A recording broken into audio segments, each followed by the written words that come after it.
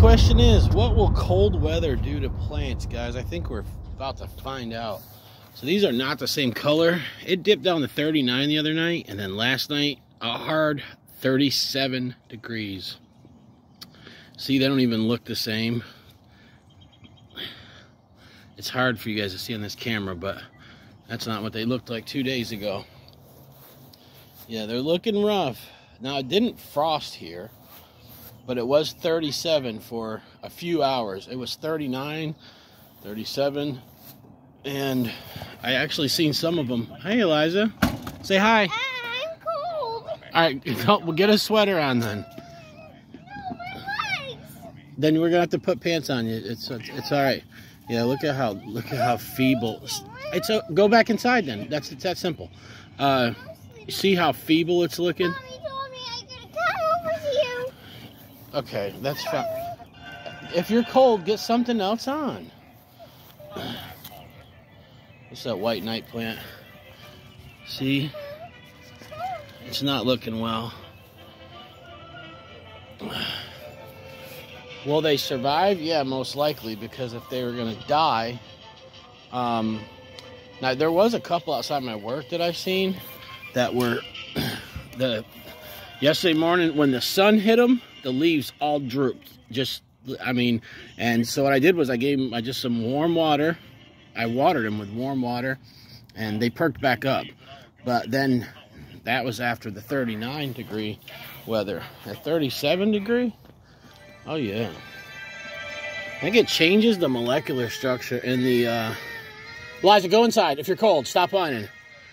Sorry, I have no clue. She just come out here and she's complaining she's cold. I'm telling her, go inside.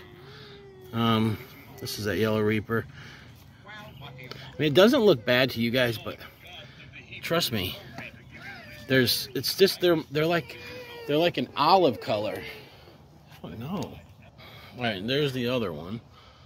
So, yeah, I don't know. We'll see. I waited last year because we had the same thing. It was the same week in April, and there was a cold snap coming in, and it said the low was like 45, and so I waited. Now this time, a week ago, when I put these plants out, 1 week ago, it said the low was 48, so I put them out. Then it said 46, then it said 40, then it said 42. I wake up, guess what it is? 39. The next day, 37. So I was looking at the 10-day forecast, but you can't trust it. 2 years ago, I planted on April 15th, and on the 15th of April, a week later, same thing, around the 22nd, same exact time frame. We got one night that got down to 42, and so me and Mrs. Bokow took these pots and put them on and they were soaking wet. We put them in the living room with garbage bags under them. And we did just fine that year. So, did I screw up? Of course I did. Is it going to kill the plants? Is it going to kill them? I don't think it's going to kill them. There's no frost damage, but the growth on them is most likely going to be stunted. Now, there's a couple things I can do. I can give them some nutrients, nurse them back to health. It's not going to be cold again like that. We're good, so they're not going to run into that again. And I can just let them grow and see how they do.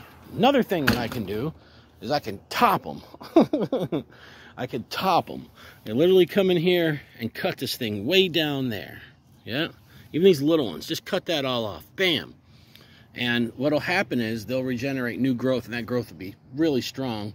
And they'll take off. It'll set them back because you're topping it, but it'll guarantee to bring good fruit. I've never had the cold weather damage on plants before like this. So this is a weird gray area.